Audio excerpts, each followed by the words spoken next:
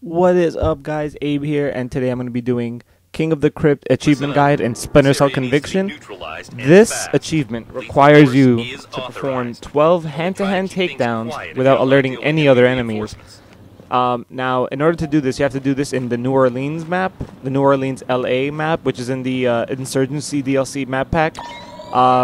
This is the second area, I believe, in Hunter mode. I'm playing Hunter mode, and this is the second area. And so what you're going to have to do is that you're going to have to perform 12 hand-to-hand takedowns without any of the enemies detecting you. So that little red arrow that pops up when enemies see you, as long as that doesn't pop up while you're trying to kill them, you'll be perfectly fine. So this is me doing a little quick run of it. Now, you don't have to follow the exact way I do it because enemies spawn in different directions, in different locations, I mean, like this one right here. This guy doesn't always pop up over here. Sometimes, I remember, I think 2 tries before this one, nobody was there. Nobody was in this area. But if he is here, then that's really good because you can get like your first easy kill like right there. So that's 1. Now you need 11 more. So a lot of times there's always a guy up here.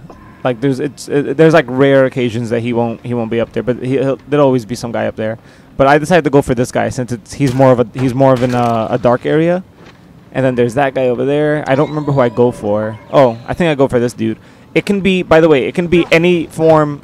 See, that counted for some reason, even though it says detected. That counts. It's gonna count as long as the other enemies, don't realize that you're there and they don't turn on their flashlights and look for you. I think it's fine.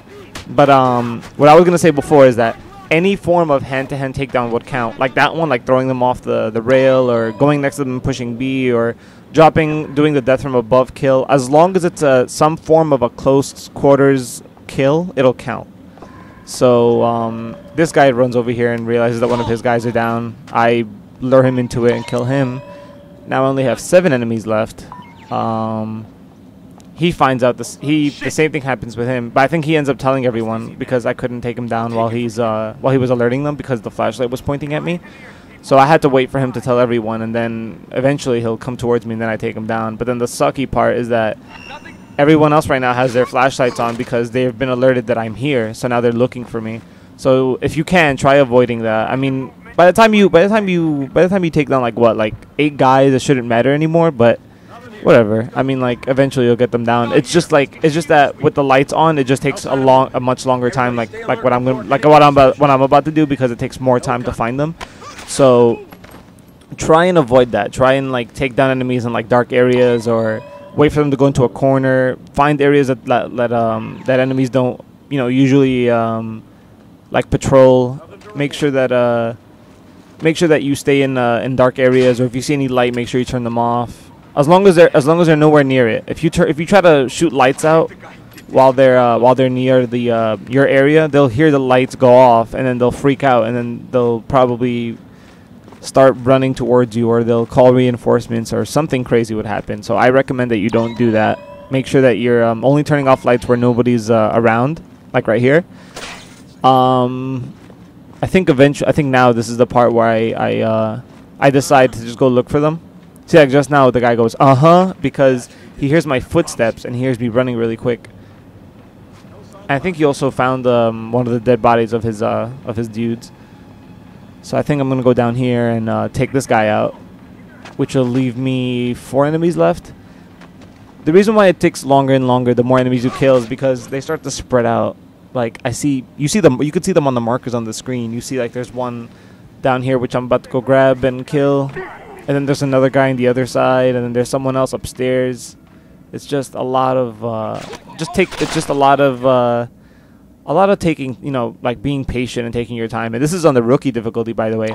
This is possible to do on realistic. You can do this on realistic. It's not that hard. It's just that you have to be way more patient than whatever I'm doing right now, because in terms of their alertness in realistic difficulty, it's way stronger than this one. Like in realistic difficulty, if you're going up to them from behind and you're in the dark, the closer you are, the higher chance that they'll detect you. So it's really, really annoying. I just did it on rookie, so I don't have to deal with that whole bullshit.